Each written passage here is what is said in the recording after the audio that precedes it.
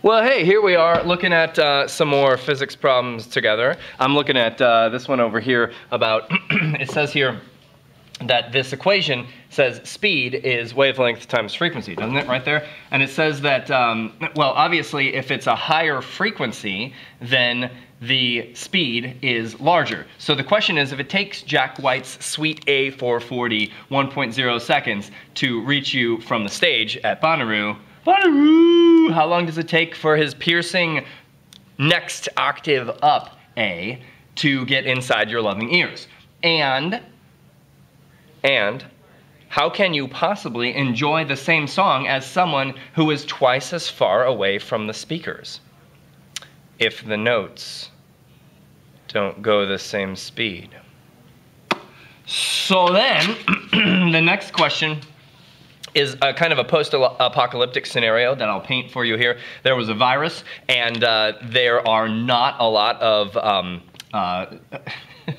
okay, so it's a bit of a stretch, but there are not a lot of light bulbs anymore, and you are running light bulbs on the clandestine, and you have no right eye, and your family is also dead. You are standing 6 meters, though, from a contraband 60-watt incandescent light bulb, you know, the kind that we grew up with, the kind that pops over your head when you have a good idea. It's not a compact fluorescent, and it's not an LED.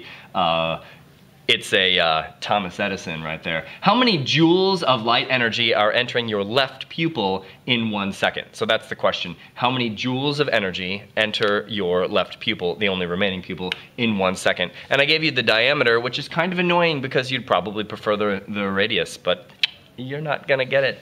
So just pay attention to that. Sometimes you get diameters and that sucks.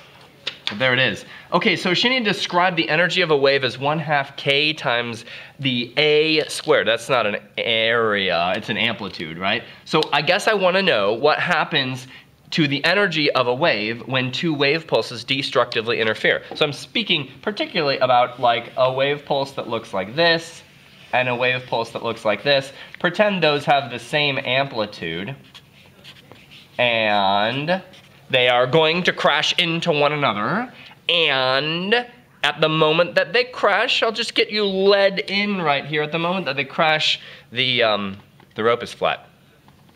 So, what? Because if energy is that, then it's gone for a moment, but then it's back again. That makes me very uncomfortable. I hope it also makes you very uncomfortable. Try to figure out what's going on with the energy during that instant.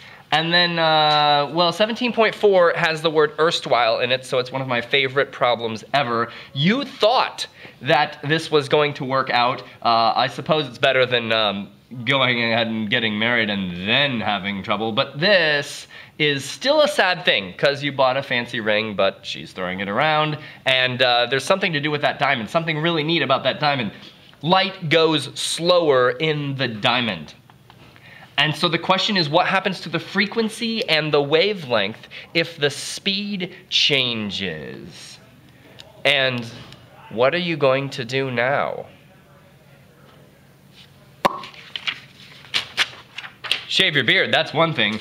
As two identical wave pulses go through one another, this is a particularly hard problem, is the resulting amplitude 2A or scroot 2A?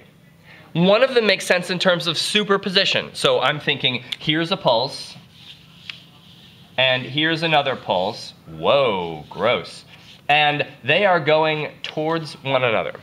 And I want to know how high the resulting pulse is when the center of this one is the same location as the center of that one. That'll probably happen right in the middle right there. And so something's going on here. I just need to know if it's 2 times the amplitude of one of them or scroot 2 times the amplitude of one of them. Superposition seems pretty reasonable, right? Because you get cancellation, negative and positives, adds up nice and cleanly.